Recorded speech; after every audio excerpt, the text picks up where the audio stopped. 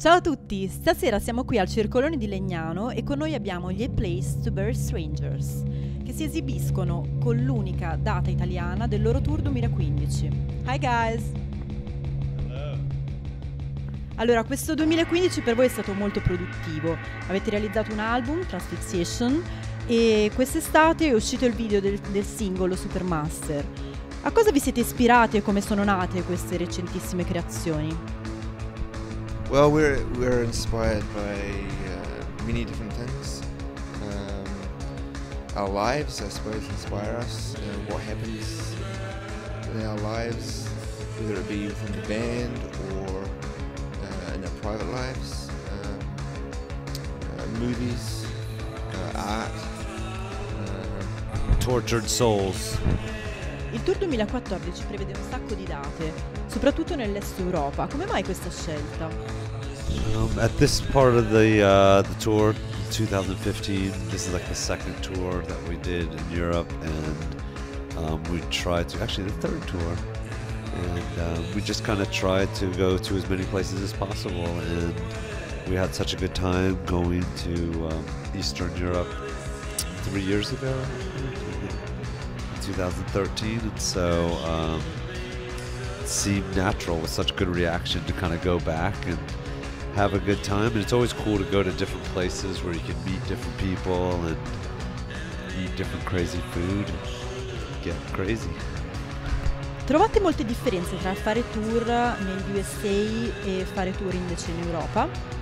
Yeah, I mean, one, the food is better here in Europe. Depends where you go. Good coffee. The people, depending also, I mean, depending what city you're in, the people really seem more engaged and into it and crazier. In the US, that's like hit or miss. Yeah, I'd just say overall, it's you can play to more different kinds of people too. You know, there's so many different countries here, and all the crowds are different. And that's neat, seeing all the culture everywhere. You know, it feels like you're backpacking, traveling, and experiencing what's out here, and also getting to play your music. It's really that's inspiring too. Oliver, il vostro genere musicale è in qualche modo collegato alla tua attività di produzione di pedali per chitarra ed effetti con Death by Audio? I think Dion would be best to answer this one. Well, I think it's cool because yeah, they're both kind of intertwined. They both do with sound, and one project kind of bounces off the other, and vice versa constantly.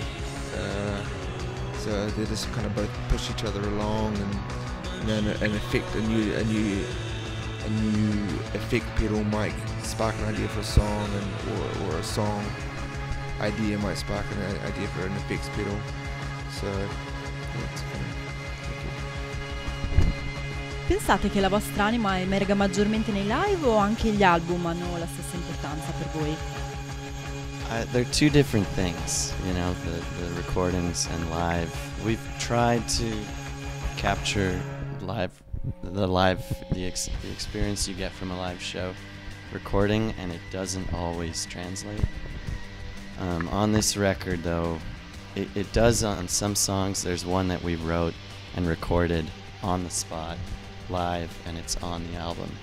And that's something we didn't even expect to happen. You know, sometimes you have ideas for songs and it doesn't work, and it takes a while for a song to come together, and this was just in the moment, and that's kind of the closest we've ever gotten to emulating the live experience.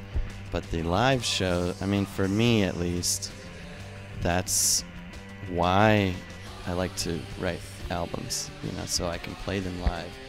And playing them live, it's, at least with this band and with Oliver and Dion, it's a new experience every single day. And it's all, there's a lot of improvisations, we mess up all the time, things go wrong, but that's really cool how we sort of put it back together. And another thing that I love about this band is that we try to just change the wherever we play, we try to just sort of put the listener in our world, you know, and make it scary and uncomfortable, and I get scared. Yesterday I got hit in the head with his bass. That wasn't planned, you know. It's always different. You never know what to expect. We don't even know what to expect. But so yeah, for me, the soul of this band is in the live shows. But yeah, it's different on the records. I think it depends on who you are, really. I don't know. I think for me, probably live. I don't know, just because, you know, you're right there, the crowd's right there. That you also have the visual, you know, aspect as well as just the oral thing, and I don't know. I guess that makes it a little bit more intense, a bit more palpable when it comes to the soul, as you put it.